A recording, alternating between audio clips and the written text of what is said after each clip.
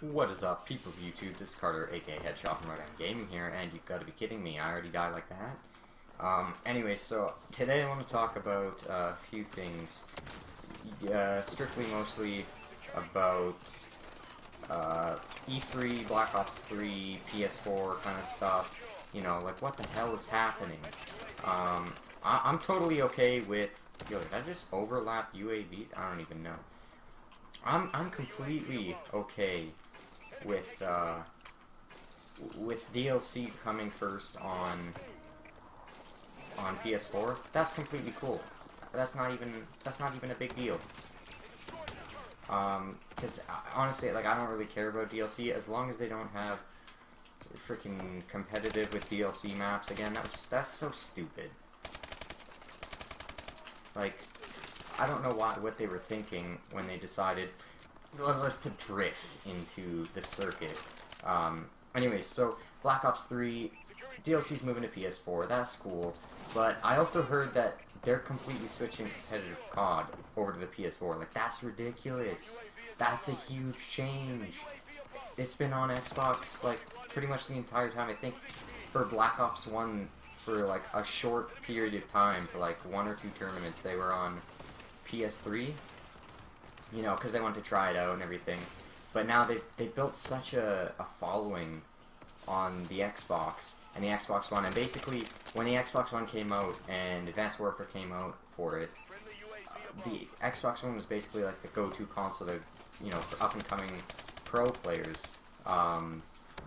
You know, like, so it seems ridiculous that they're switching over to PS4, because now they're basically giving a huge middle finger to the COD community and basically saying, well, that sucks for you, you gotta pay $500 just for, just to play, you know, competitive COD, to play a 2K or a 5K or whatever, or find a GB easier, or even go pro. And obviously, like, I'm not hating on the PS4, because it is a good console, and it's basically the same thing as the X1. The interface is really different, that's basically it, and like a few components on the inside. And some people will debate that the PS4 has better graphics than the Xbox One, but that's, I wouldn't say that's true at all, especially because the Xbox One is 4K compatible. And, you know, even people from PlayStation have said, no, we kind of overlooked that in the PS4, which is not really smart, because it's not like it's a super futuristic thing. 4K is happening, you know, basically now. We already have 4K TVs. We have 4K everything basically. Oh, boy, struggling on this Wi-Fi connection instead of Ethernet, which I'm gonna get in about a week or so. Anyway, so yeah, they're basically saying, you know, buy a PS4 to play some GBs, but like, I don't want to buy a PS4. Like, okay, cool, my friends are on there, but they don't, you know, they don't play competitive.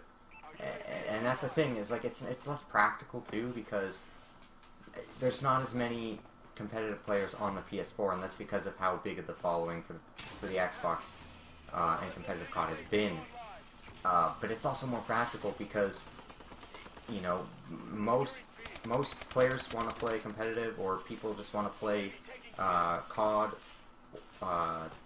so it's cheaper to get an Xbox, so more people, like, logistically can play it, right? And, like, it's more affordable to play COD, and if you don't want to buy DLC, that's cool, that's no extra cost, because you don't need it.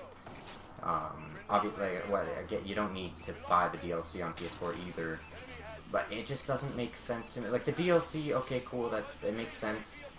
Again, I'm saying this again because I just can't reiterate it enough. It makes sense for the DLC to come out first on PS4, because generally there's more casual players on there that will like to buy DLC. Not that there isn't a lot on Xbox. I know for a fact that there is. Xbox players play a lot of DLC. I know for, like, personally, up until Ghosts, I didn't buy any DLC in Ghosts, but in Black Ops 2, I bought DLC. I bought the first DLC. I was thinking of buying the first DLC for Ghost, but then I was like, no, it's It's not that great because they had that like trial period, which is actually really smart. I really hope they bring that back for Black Ops 2, because that, or Black Ops 3, sorry, that was actually like that was pretty fun. You know, they had like a weekend where you could try out the DLC, and I like that. That was a really good idea. I think, you know, it's better than, because like a lot of the times you'll buy DLC and realize, oh wow, everything is bad in here, and you know, you just don't really enjoy it. And geez, like everybody's coming after me and only me. But yeah, you realize it sucks and then you regret paying for it. So if you can at least try it out for a trial for a weekend, then great. You don't have to waste money if you don't like it. But if you do like it, then you can spend money. But Black Ops 3, if you haven't seen it, go check out channels that have it, and just videos in general, because it looks pretty awesome. It looks like it's gonna be fun, and you know, if it happens that there's no more competitive COD on Xbox, well, I'll just go pop stomping like crazy. I'll make my own camos and shit. It'll be awesome. I mean, it'll be horrible, and I'll probably still buy a PS4 for that if that happens. I probably won't actually buy a PS4 because I don't have $500 just to drop on an overpriced console. Because I mean, let's face it, it's a little bit overpriced. Anyways, hope you guys enjoyed that that short video. Tell me in the comments section below. You know, put your grievances there about what the hell is going on. But other than that, like the video, comment, rate, subscribe.